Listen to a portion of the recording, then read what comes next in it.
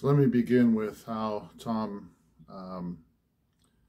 inspired me to start this channel and start believing in myself as an artist again. About a year ago, I saw Tom. It was no response. I didn't really, it was something that was recommended because I like to look at a lot of new things on YouTube. And somehow it ended up on my recommendation list to watch. So as it popped up, I put it on, and at first I was kind of going, wait a minute, like the impression I had of him was he came across like, I wasn't sure, like as far as his rapping style, I remember thinking, it's amazing. I mean, I kept hearing it as he's continuing through with the different parts of it. I was like, man, I don't think I've ever heard anything like this. I've heard a lot of different stuff, but there's something about this guy. Like he's, and that was my first exposure to him. I just kind of knew he was onto something. I was like, he's onto something. And for a while, you know, after that, I think I didn't really look at, I think I checked out one other video or something like that. Didn't quite get through it. And I was looking at a bunch of other stuff. So over the past year, I kept seeing stuff of his pop up, but a lot of it had like, you know, controversial titles on it. So I was kind of like, I don't know if I want to watch that right now. I think I was kind of leaning away from these type of videos for a while. So I didn't really see anything of his after that until this year. I would want to say about a month ago. So now we're here in April, and I guess back in March or just before that, I was watching Church. Now that was I saw that release, and I watched it, and I was amazed. I mean, right off the bat, I was impressed with the video itself, but I was also, what really got me caught up in the show was, or in that video was Brandon Hart. His lines too, and just the way that it was done. So I was like, wow, this is different. So that kind of pulled me in, and then I wanted to see what other people's reactions were, because it looked like it was getting a lot of views.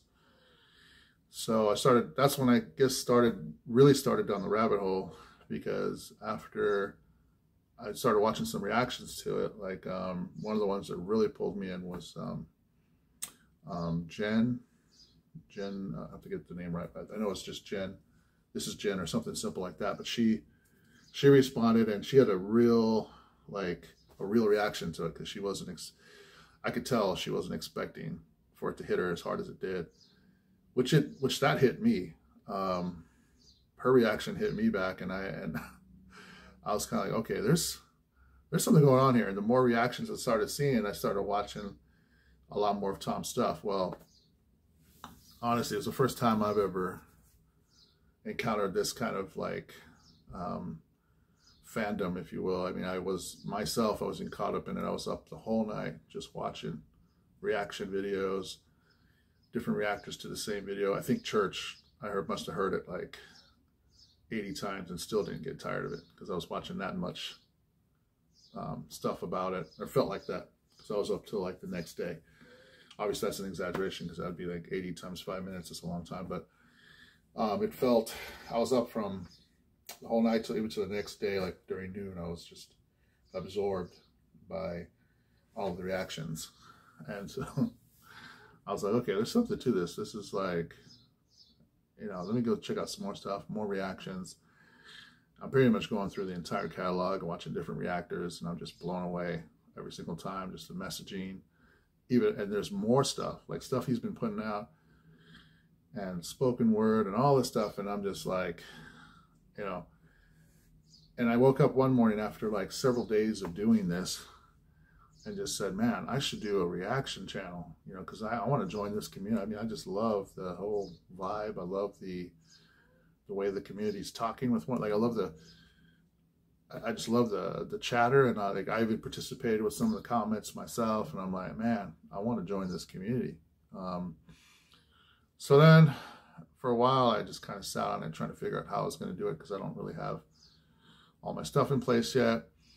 And as I started to evolve through that time, I also started looking at my own art that I had put out an album. I play piano, it's like new age style. I put that out a while back and never really pushed it. And then I started looking at those songs, and I started listening to my own songs again. And I said, I thought to myself, you know what? I do have a small subscriber base for it. I should probably start working on that. And so, you know, that's, as Tom inspired me, just his storyline is amazing, where he starts with Dear Rappers. And so that was an inspiration to me. Like, there's no excuse, you know, I can't sit around and just say, oh, I'm going to wait for the perfect studio to show up for me and all this kind of stuff. Like, no, I can actually start from scratch. Even if I don't have a keyboard right now, I can work towards getting one. I went to a store and found the one I want. It's only $1,300, so I could come up with that in the next couple months. And I could try and build a channel around, you know, songs I could release. I could do a bunch of stuff with it. So, I mean, Tom really got me to pull the trigger on things that, just the discussions, the things he's talking about. In my opinion, like, the kind of stuff that he's doing takes a lot of courage, and it's good to know that there's other people out there that are getting behind him, because I don't think he cares whether he's alone. The guy, I think that's what's amazing about him. He's going to say exactly what he wants to say, and it don't matter what anybody, the whole world could be against what his opinion is, but for Tom, that he has the right to, you know, he has the freedom and the right to state it however he sees it, and that's it. You know, there's no apologies, and that kind of courage, that kind of gumption is inspiring. It's kind of like, wait a minute, well, what are we all afraid of? Because I really, you know, one of the things he says in his song is that we have more in common. I mean, that's in White Boy, right? We have more in common than what separates us, or what the differences we have. And if you think about that logically, it's true. We have way more in common. And unfortunately, the current climate, the real pandemic, in my opinion, or scaredemic or panicdemic, is the mainstream narrative that focuses on our differences rather than what we have in common. And if we did just focus on our differences, then yeah, I mean, we can highlight those all day long and develop our own camps and just be divided and isolated. Takes courage to really speak out. Tom's identifying something that's pretty deep in terms, and simple and pretty basic, because, you know, me and my brother have talked about it. You know, I was in the military, and so was he. We both served in the Marine Corps. And, you know, one of the main attacks as an enemy, if you're in war, one of the first things you strike is their comm, or communications. You hit the communications, and your enemy is like, you know, they're all divided up, right? So you can just start picking them off. So it's like a strategy that's old as time. I mean, even if you were to go back to the Bible and people that were building a tower to get to heaven, that was God's strike against them, right? Communication. He just went after the language. I kind of look back on that as, you know, it was probably a test. You know, I was thinking as a kid when I first heard that story, the Tower of Babel, I was like, well, if God just let them build this thing, they probably would have got into outer space and died. You know, like, or, you know, I don't know what materials they were building with, but, you know, if they built the pyramids, you know, they probably knew how to do stuff, so they probably could have got way up there. But I don't know, they would have to invent spacesuits or something if they kept going, because they thought, you know, I guess they were trying to build to go to heaven, so the heavens are around the corner. Maybe they would have found outer space and thought, oh my goodness, this is not heaven. If anything, it's hell out there, right? So, but I think it's, when I look back at that story now as an adult, I think of it as kind of, even if the people had a sincere approach to what they were doing, I think they would have looked past their differences. They would have looked past the language barriers. And the universal language, of course, was for construction, it's math, right? So anybody can speak that language. So they could have kept building and just said, hey, we'll work around the differences in our lingo and we'll figure this out. The fact they all split up and went their ways and, you know, spread out over the earth, just kind of proof they kind of had a false motive from the get-go. And yeah, they were divided up, or our ancestors, if you will, if you want to believe that story.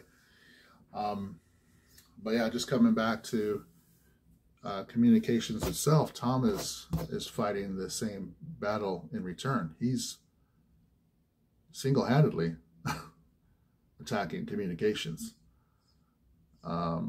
back at the people who are attacking communication, right? They're attacking our comm, and Tom's turning around and attacking their comm the same way. He's like, okay, I'm going to speak a universal language. And it's interesting that hip-hop rap has become kind of a dominant language in our culture. It's like, I didn't think, you know, I grew up in the 80s. I think the first time I ever heard rap was Run DMC. That was the first time I heard that art form. And I thought, oh, they're just like, they're rhyming, they're doing poems like with a beat, you know. And I remember a lot of the news and the headliners at the time were like, oh, this is a fad, or, you know, short for fade away. It's a fade. It's going to fade away. You know, it's going to be, there's going to be other forms of music, and, you know, rap was just, they'll just come and go. And dead wrong, right? That prediction. It's like everywhere. Like it's in almost in every culture, this art form of rap. And it's a pervasive language. It's a powerful language that it's almost like, you know, if you want to believe computers were modeled after our brains. If you want to believe in computers and so forth, are the function of our brains, you're looking at like algorithms. You know, rapping as a communication style is probably spitting algorithms into people's thought patterns. And Tom is talking about some deep stuff where these things can affect, you know, affect people's thought process or their mindset. Or if it's that powerful of a tool that it's getting out there and it hasn't gone away. Like, you know, who knows if rap existed before that? I'm just saying, for me, it existed as soon as I heard Run DMC.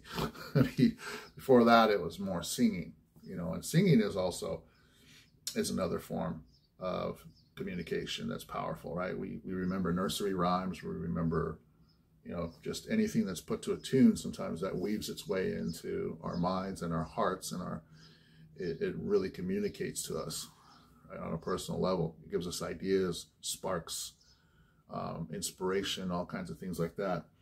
So just the discussion that Tom's creating around his music, I believe I haven't seen anything like it.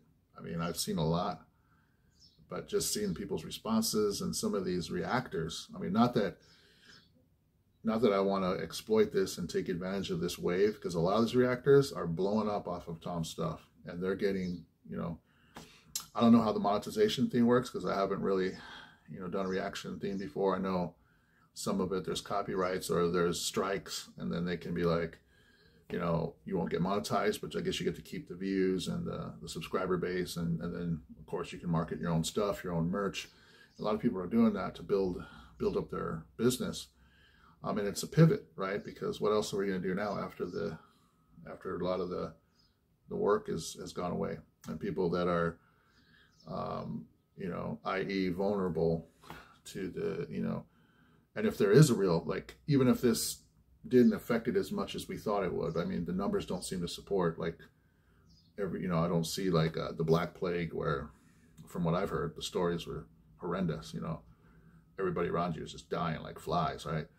That's the Black Plague. So we didn't have a Black Plague for sure, because we would have seen it. We would have known. It would have been pretty obvious.